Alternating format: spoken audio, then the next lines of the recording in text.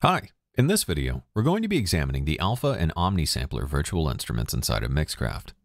In this video, we'll be breaking down the interfaces and functions of Omni and Alpha Sampler, and then creating a beat using the Omni Sampler. To begin, let's take a look at the Omni Sampler, as the Alpha Sampler is largely the same thing. Here in the center, we have the sample pads, each of which can contain a single sample. Over here to the left, you have the groups of sample pads, so you can load quite a few samples onto a single Omni Sampler. In a way, you could use a single Omni Sampler to create your entire beat by loading up all the sounds you need onto it. However, I like to work with separate Omni Samplers so I can mix them individually. Up here in the top right, we have the sample identifier, and you can load in your sound by clicking Load Sound here, or by dragging one in from your project. In this video though, we'll be following the time-honored tradition of manually slicing out our own sounds from some loops.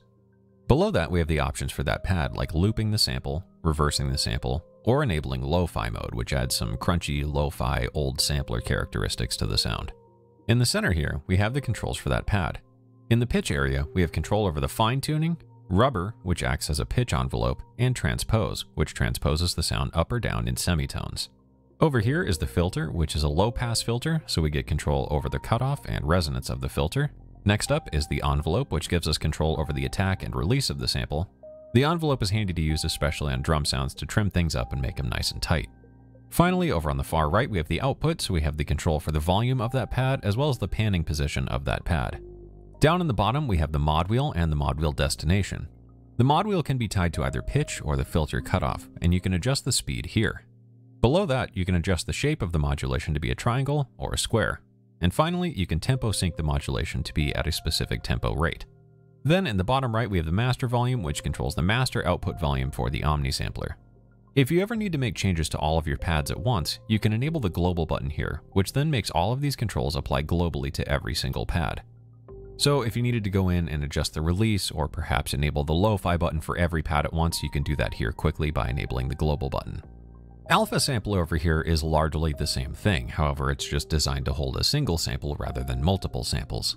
Similar to the Omni Sampler, we have the sample ID up here. Once again, you can click Load Sound to load a sound or drag it in from your project, or manually slice one in, as we'll be doing today. Then we have the volume envelope with attack and release, the pitch area with fine tune and rubber, filter, which is the low pass filter, once again with cutoff and resonance, the mod wheel with the same controls as Omni Sampler. Then in the bottom, we have Monophonic Mode, which forces us to be monophonic or play only a single note at a time.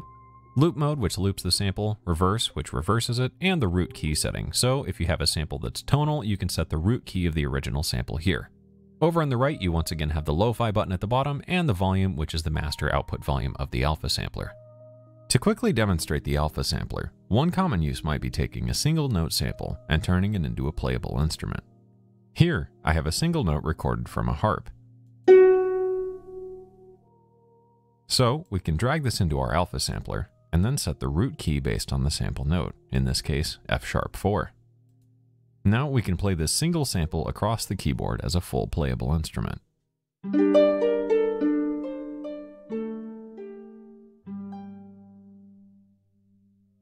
And that's really all there is to it for the Alpha and Omni Sampler. With all that out of the way, let's have some fun and make a beat using the Omni Sampler here.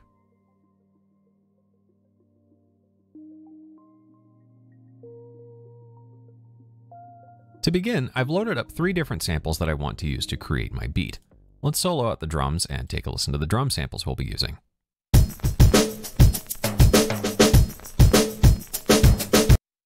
Below that, I've got a nice keys loop here.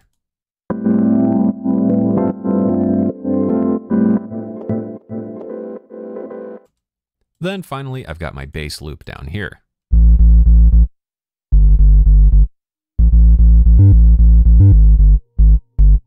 So we've got plenty of raw material to work with to chop up and start creating a beat. Before we begin slicing up these samples, we'll want to make sure that they're in tempo with our project, which is currently set to 92 beats per minute. To set the tempo, we'll double click on the sample to open up the sound editor. We can enlarge this here and go to Use Project Tempo and enter the original clip tempo. Then we'll repeat this for each of the following sounds. Now that we've corrected the tempo of all of our samples we'll be using, we'll go in and add 1 Alpha Sampler for each of these sounds. So in total, we'll need to add 3 virtual instrument tracks and then make them all Omni Samplers. To do that, we'll go up to the top and insert a virtual instrument track and then repeat this 2 more times. To make things nice and organized, we'll separate these to line them up with the respective tracks, and that way we have things lined up a bit easier to work with. Next up, we just need to change our virtual instruments to be Omni Samplers, so we'll do this for all 3 of these virtual instrument tracks. For the sake of organization, let's name all of these Omni Samplers so we know what they are. Now that we've named all these, let's begin by chopping up some drums. To begin, I'll double-click on my drum loop here so that it's open in the sound editor down in the bottom. Next, we can right-click on the keyboard icon to open up our Omni Sampler. Let's zoom out a bit to get a better overview of the sample. What we want to look for here is a kick drum, a hat, and a snare. That way we have all the drums we need to drop into our Omni Sampler in order to create this beat. Whenever I'm chopping samples, I like to go up here to the top and make sure that my snap to grid is off. That way I can manually go in and really finely trim these samples out. Let's start at the beginning and take a listen to the loop. Really, I think everything we need can be found in this first section. We have a kick drum, a snare drum, and a hat sample. To chop these out, we can zoom in and then click and drag till the end of the sample, which should be right about here. Now, we can click and drag the selection and bring it into our Omni Sampler. Now, if I play C4 on my keyboard, we should hear the kick drum. Cool. Let's repeat that and find a snare, which I believe should be right here. Excellent. Let's click and drag to trim that out, and then drag that up into the Omni Sampler. Finally, this should be a hat sound. Excellent. And let's click and drag that and drag it into the Omni Sampler. Now we should have a kick, snare, and a hi-hat.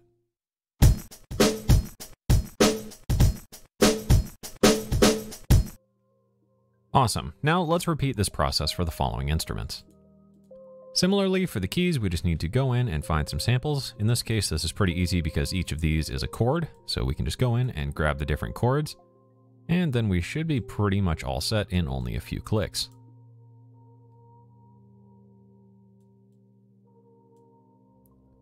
Let's try those out. In this case, it might be a good idea to tighten up the release of these samples. To do that for all of them, we'll go to Global and drop the release down. Let's try that out.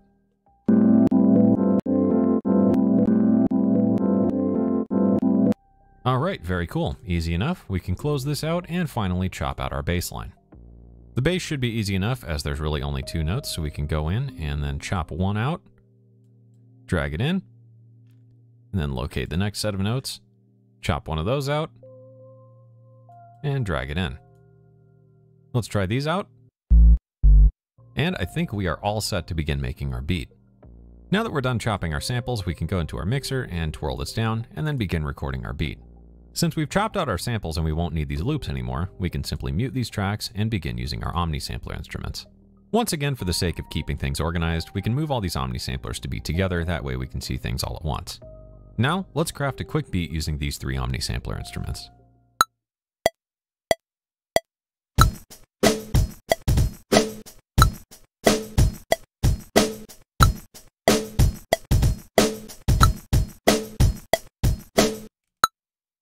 Very cool. Let's go in and do some keys.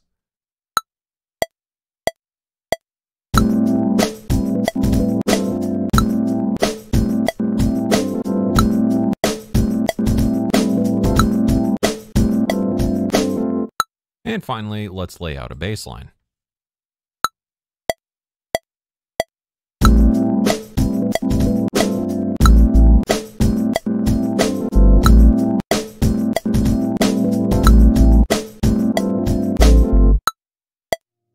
Excellent. Now that we've got all these parts recorded, we can click on all of them, right click and go to Midi Editing and Quantize. We'll leave a little bit of swing enabled and hit OK.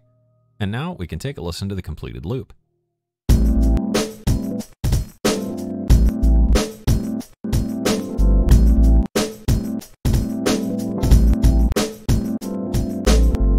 Now, it's certainly not the best groove on earth, but I think it was pretty easy and fun to make using the Omni Sampler in only a couple of minutes. At this point, you should have a good understanding of the Omni and Alpha Sampler virtual instruments in Mixcraft and how to utilize them for chopping out your own samples and using them in your projects. And that should do it for this video. As always, thanks for watching.